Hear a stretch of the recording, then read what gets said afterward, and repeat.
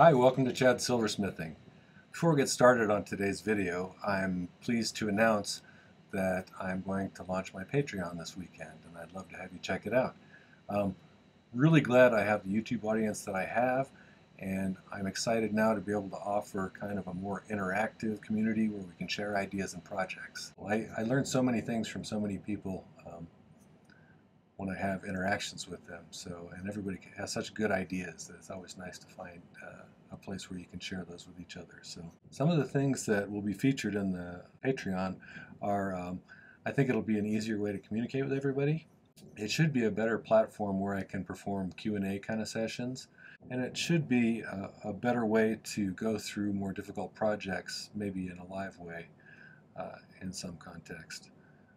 There should be no ads on the content there. And on some of the tiers, you'll have the ability to vote on upcoming content.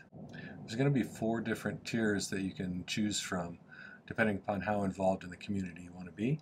And so if you're interested, I'm going to put that information and a link down in the video description. And I hope that you can find me on Patreon and sign up. I'd love to have you there. I'm still going to continue to post projects and videos on YouTube as well. This shouldn't change that at all. It's just another venue for me to interact with people. With that being said, today's project, I think I'm going to make a turquoise tennis bracelet. I haven't done a link bracelet with stones yet. In fact, I don't think I've done a link bracelet yet. So this should be a fun one to do. I hope you enjoy it. And let's get started. So I picked out some turquoises. These are little turquoises. I think I got them from China Mountain Turquoise, maybe. I got 5 here. And I was going to make a tennis bracelet, but I was going to make every other link a stone. So it'd be a stone and then a piece of hammered silver, stone, hammered silver, stone, hammered silver, stone, hammered silver, stone. And I made some prototypes for the settings. So so this would be one. It's got the materials that I'll need for this basically are 3/16 inch fine silver 28 gauge bezel is what I used for that. The bottom is 18 gauge sterling silver sheet, and these are pieces of 16 gauge round sterling silver wire. And the other thing that I used for this is the middle link here that's going to be, it's hammered. It's hard to tell because it's been heated up and it's not shiny yet. But that's going to be the center link here, and that's a piece of 18 gauge sterling silver that I've hammered. And then this is some 22 gauge that I actually ran through the rolling mill to make it a little bit skinnier, so it's probably closer to 24 gauge now. But somewhere in that range would be a good size for this, because I had to make these little fold over things to be the way that these links connect. And so I'm going to make one of each of these in front of the camera, and then I'll make the rest of them off camera so you don't have to watch me do the same thing over and over again. And then we'll come up with a way to do the closure. I haven't quite decided how I'm going to do that one yet, but we'll figure it out as we go. And I have a backup. If I need an extra turquoise, I got a backup when it's a little bit bigger, so we might have to put that one in the center or something. Okay, but let's get started. Let's make one of the center ones here. And what I've done, here's a piece of that 22 gauge sheet that I cut a thin strip of. I think it was about 3/16 inch wide. And I rolled it through the rolling mill to make it a little bit thinner, and then I annealed it, which is where you heat it up to the point where it's almost a dull red, and then let it cool, and that softens the metal up. So earlier I made a length estimate, and then I adjusted it based on one that I made as a temporary one of these before I soldered this one on, to find out how long it needed to be. So this is the one that I originally bent into that shape, and I can use that as a guide for how big of a piece to cut off of here. And so I'm going to cut that off.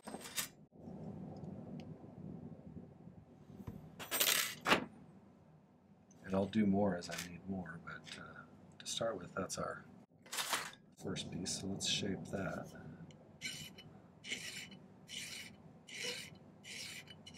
And And then I'm going to use my round nose pliers, the very, very smallest end of them, because I'm going to try and get a relatively small loop that rolls over the ends of this thing here. Since these are tapered, you got to go back and forth from one side to another, otherwise you get one side that's bigger than the other.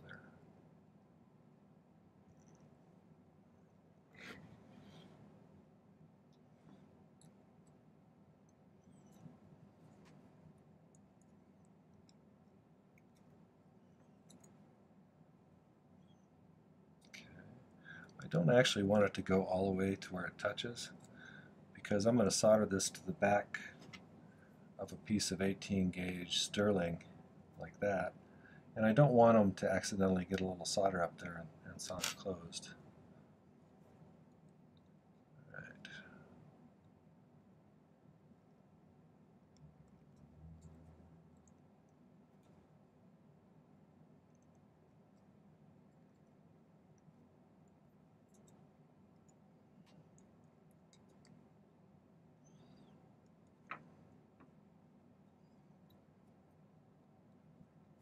See, we're getting kind of a one-sided scroll sort of deal going on here.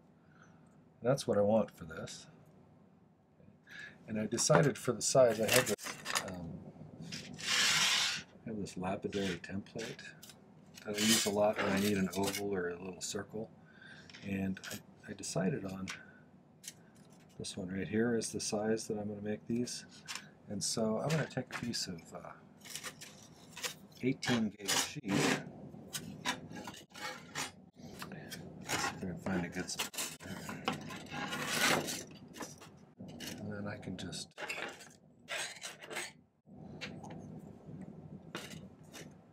spread the line around the inside of it. I usually cut out a rectangle around it first if I'm doing something like this, and then I'll trim it down and file it.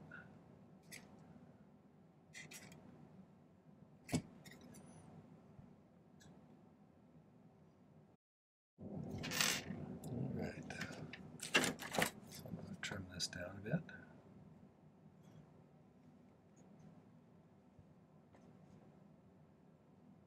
A lot of people use a saw to do this, but I have an aversion to sawing unless it's absolutely necessary.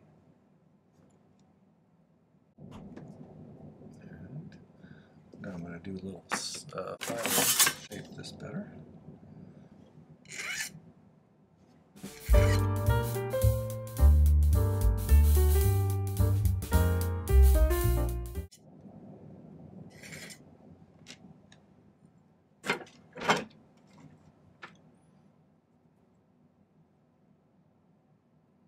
Pretty close. Okay, I'm going to do a little texturing of it. I'm just going to use the peen on the back of my chasing hammer.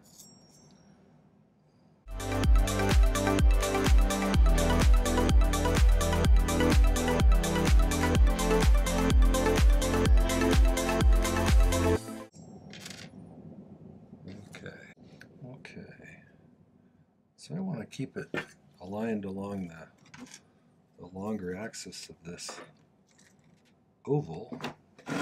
Right there still. So I'm kind of make a mark and kind of see where that thing should be aligned.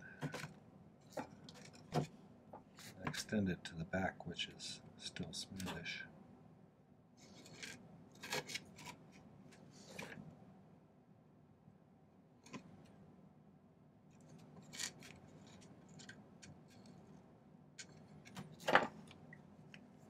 Okay, so I'm going to flux them both. I'm going to sweat a little bit of solder on the back of this textured piece that I just made, and then I'll just flip this over and we'll try and get it to solder down there.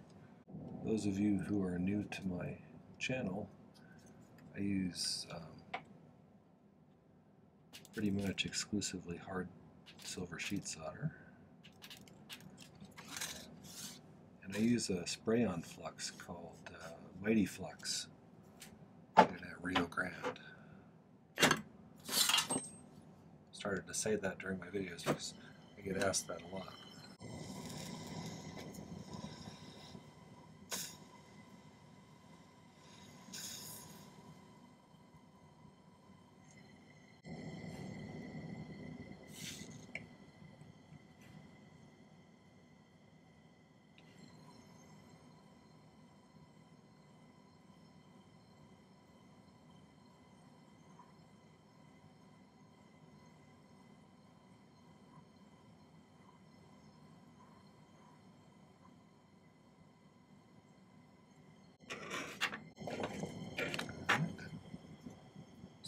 guy over here.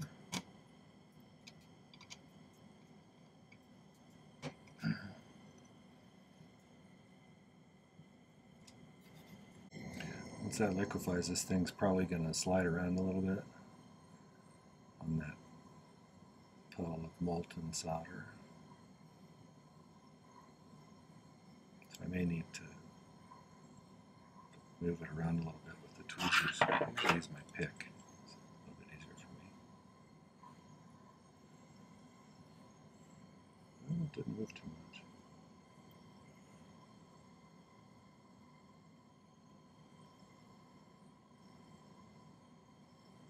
Oops. I have a tendency to overcorrect sometimes.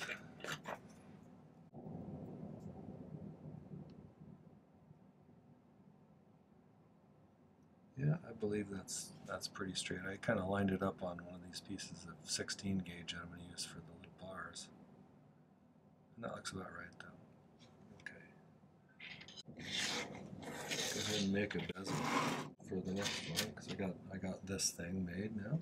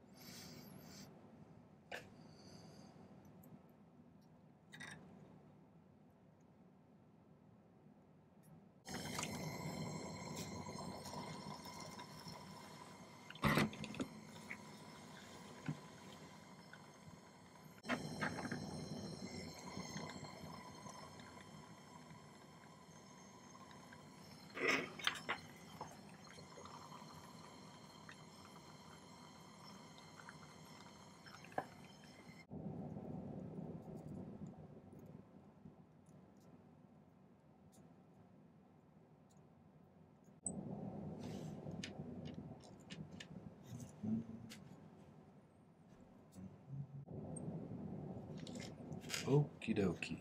So, I said on these ones I used a thick sheet on the bottom here. The only reason I used thick sheet on the bottom of these ones is because I was going to leave some of it sticking out here. If you use thinner sheet on the bottom of one of these kind of things and you leave it sticking out like that, when you go to polish it, it's going to be kind of razor thin, and I always thought that looked a little bit too flimsy, so I use a little bit thicker sheet on stuff like this where I'm going to leave some edge on there. Alright, but we need to find a spot on here that's got enough. Oops, get that out of the way. I need to leave a little bit of lip on the outside.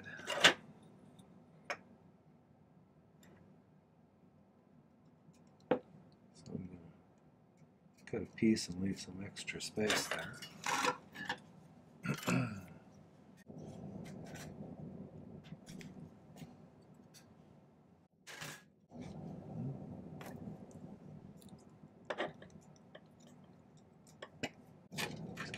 This guy down, and then what I'll do is I'll trim this and file it so it's got a nice oval, or at least as close as I can get by eyeballing it anyway.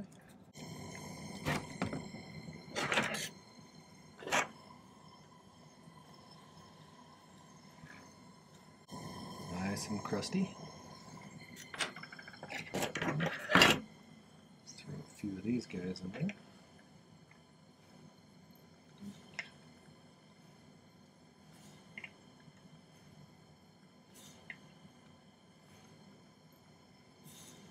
Throw one more just for good measure. Good measure. Starting to sound like an old guy.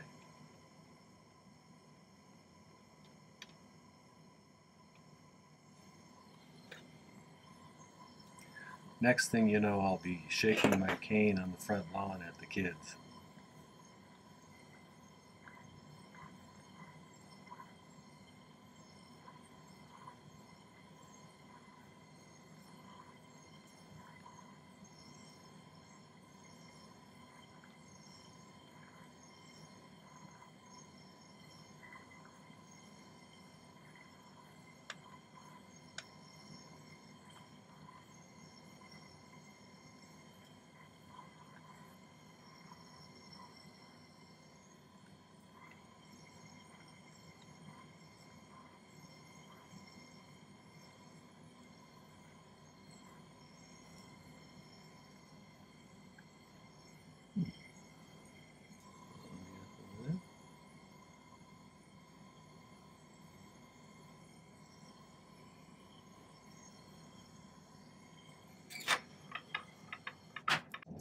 Whenever you're making something that has multiple iterations of it that you have to make, I always keep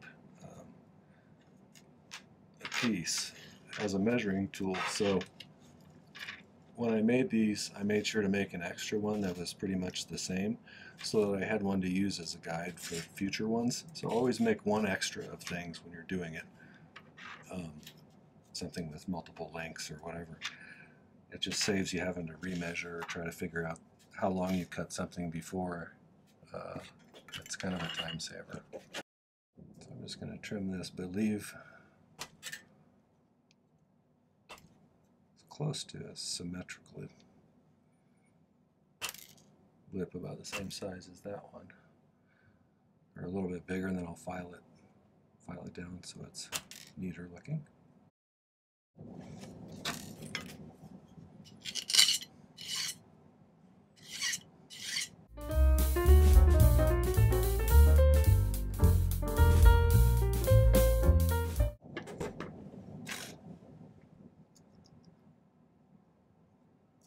Okay, use one of the other one I made here as a, see how close I am to the size, and I'm pretty close. I don't think I have to do too much more.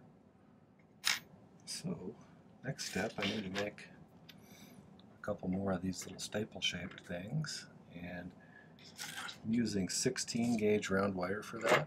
So I'm just going to snip the end flat. And what I did in order to get kind of consistent shapes is I made a little mark with the marker about the level, or if I bend it right there, at least for the middle, for this part of it right here, this length, I can get pretty close if I just line it up like that then, and just bend it there. And then I can make slight adjustments in order to get it just right. See that?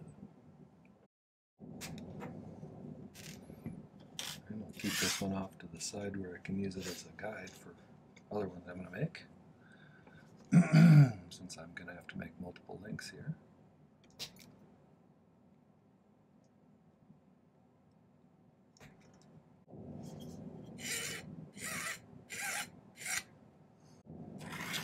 One of the things to notice is that I'm attaching these to a curve, so I might want to file those at a slight angle to match that curve a bit, so I get a neater solder joint. If I just do a little bit of an angle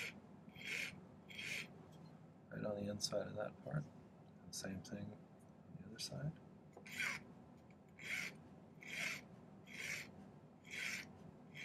Find a flattish sort of spot there.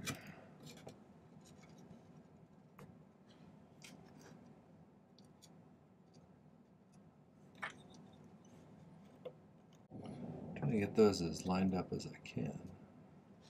So trying to keep this pretty linear.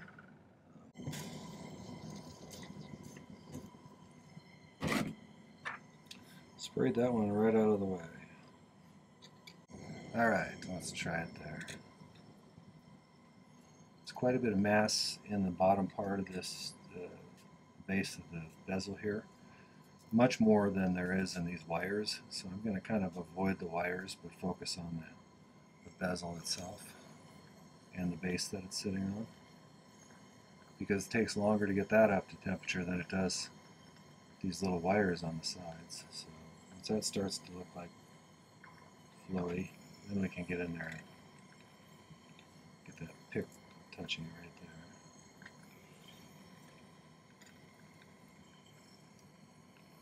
Come back here.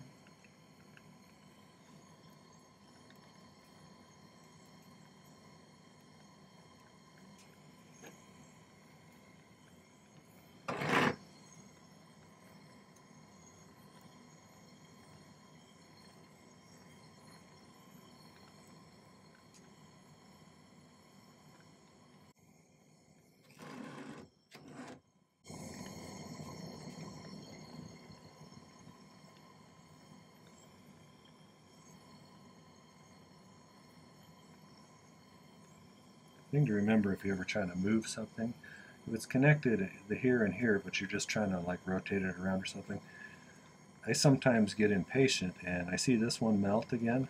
I'm heating the whole thing up, but this one hasn't melted yet. If I push too hard while this one hasn't flowed, this one may move, but it might just break off of there, or it might, this silver becomes fragile sometimes under the heat when you're doing that, and so it's easier to break it. So just be aware, you got to get everything flowing before you can start moving things around. But once you learn how to do that, that opens up some doors as far as getting things put together more symmetrically and straighter. So basically alternating like that. So now I just have to make, I don't know, 3 or 4 more of these and 3 or 4 more of those, and then come up with a way to do a clasp, and then we'll have a bracelet that we can start putting together. The last thing we'll do is, at least before we polish, after we pickle everything really well, is we'll close these up here. I'm not going to solder those closed. You probably could, but you run the risk of, getting stuff stuck where you don't want it to, and especially if you're kind of a beginner, I wouldn't try to solder those closed yet. I think for this one it'll be fine without. Alright, so I'm going to turn off the camera and make the rest of these so you don't have to watch me do it over and over again, but when you see me in a minute, I should have some more.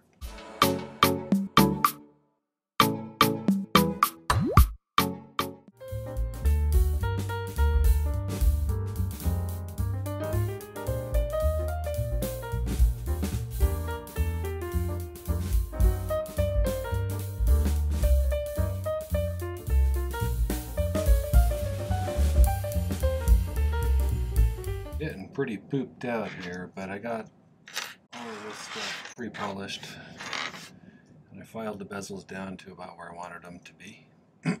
So I just need to start hooking this stuff together, and we can set the stones.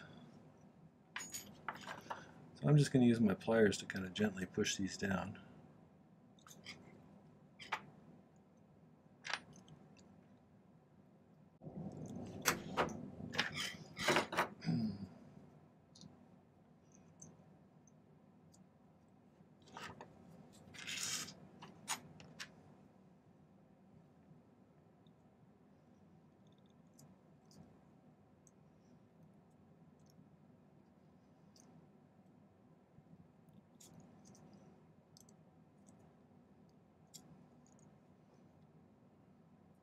Getting tired, so I'm trying to get this done so that I can post this Saturday morning. Start to make mistakes when I get too tired. Be ashamed to screw the whole thing up at this stage. Okay. This is the end one with the narrower slot.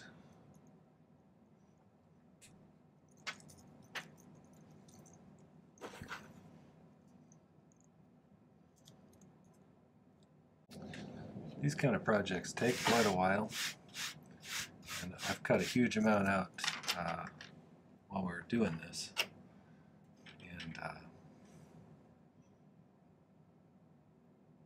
it'll probably end up taking me 5 hours maybe, or 6 hours total. If you're new to this, give yourself plenty of time to work on a project like this. And this you have to kind of go like that. I want to make that tight enough to where you have to kind of snap it in there, so as whoever's wearing it does not lose it. It's pretty hard to, unless you deliberately do it, because you can't pull it straight up like this.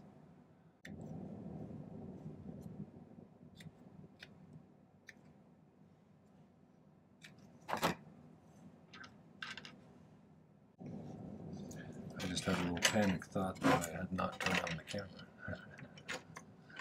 Done that a couple of times. If you've never watched one of my videos, I do things a little differently than some others. Most people use several different tools to do this. I just use the needle nose pliers or the chain nose pliers. It's got a nice flat spot here for most of the setting part. It gives me good leverage because of the split handle like this.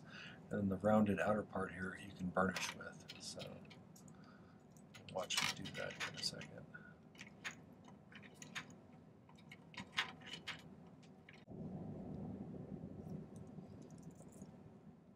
This is the part that's called burnishing.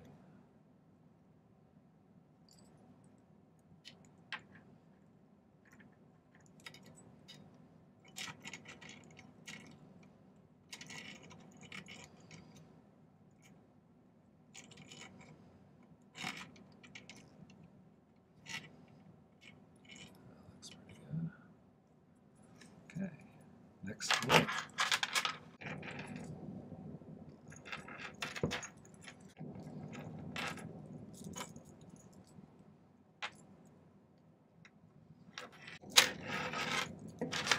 Starting to look like a bracelet. I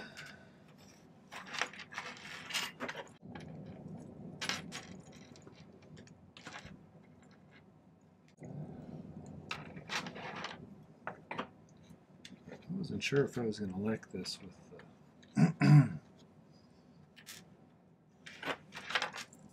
with the little textured things between it, but I think I really do. One more. Okay,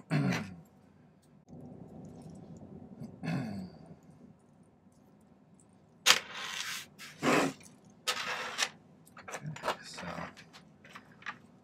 I just need to take it to the polishing wheel and finish it up, and then it should be wearable. So I'm going to wait until the morning to do that because I'm a little bit too tired to polish something challenging like a chain. Chains are a little dangerous to polish because you worry about part of it swinging loose and getting hung up in the wheel and catching part of your body like a finger or part of your hand in there and pinching it really badly. So I'm going to do it when I'm a little more awake after a couple of cups of coffee in the morning. So good night.